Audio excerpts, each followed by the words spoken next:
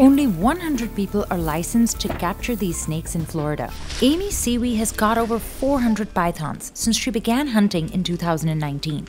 When you see that python, it's adrenaline through the roof. Do you want here? Somebody grab the tail and I can grab the head. You gotta pull this tight. Hurry up. Gotta pull it tight. Got it. Sometimes it's an easy grab, sometimes it's a battle. You just never know what you're gonna get, so it keeps it very exciting. She taught herself how to skin the animals and often does it at home. She uses pool salt to preserve it until she can send it to a tannery. And that is a snake roll.